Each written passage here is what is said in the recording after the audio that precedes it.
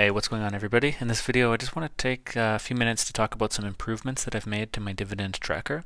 So this is a Google Sheet that I made myself, and I use it to track my Canadian dividend paying investments, and I just use it over and above the broker or the trading app as well that I use to actually buy and sell the stocks, just because I like the way that the information is presented and it's quickly accessible to understand what's going on with the account when it's kind of visualized this way.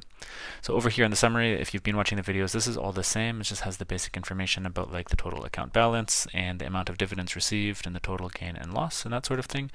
And then also the pie charts here and the monthly payout of dividends. In the portfolio tab as well, it just has some more useful information here that I use for screening stocks if I'm considering adding to my positions, with some formatting here like green and red for up and down, and some other useful information. And if you have seen the other videos, you'd know that there's a couple other pages in here as well. So we have the Sparkline tab. I like this one where we can switch between some different time durations and different stocks in the portfolio, and quickly screen some of the basic information. There's also possible to use this for stocks that aren't in the portfolio, because this pulls right from the portfolio tab. But for example, Dollarama is something that I don't have, but I can just type it in here and also get information for this stock. And then when I want to go back to the positions that are in my account, I can just quickly switch here.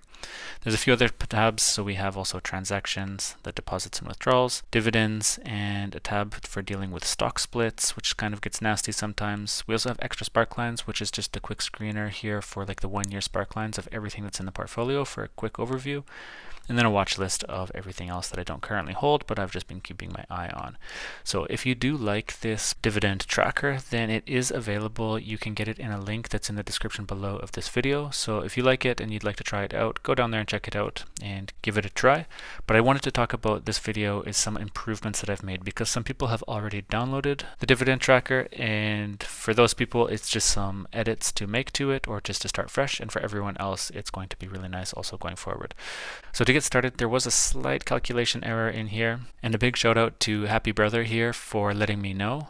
Thank you for the comment, and I've just wanted to let you know I have fixed it and everything is working properly now, so thank you so much for that.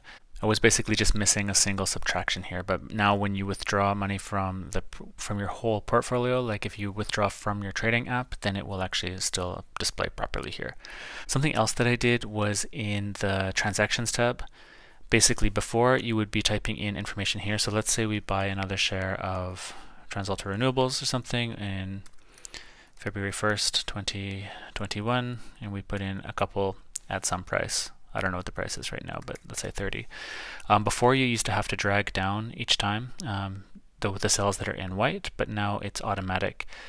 You can keep adding positions here, and you only ever have to touch the cells that are in blue. You never have to touch a white cell.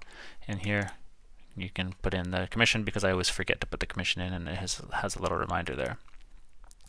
Now let's take that out because I didn't actually make that purchase, but you can see it just updates automatically. The same thing is happening in the dividends tab. Before, you used to have to type in the dividend that you received and then drag down the formula, but it's all completely automatic now, so there's just less chance that you will make any errors. And I also updated the portfolio tab.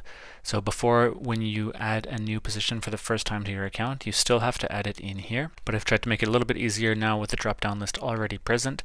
And once you put something in here, it will also automatically update here. You can see all of the formulas in here referring to blank cells. So before, you used to have to select the next row above and drag it down, but now it's completely automatic. So for example, if we had bought Dollarama, let's just check what the price is.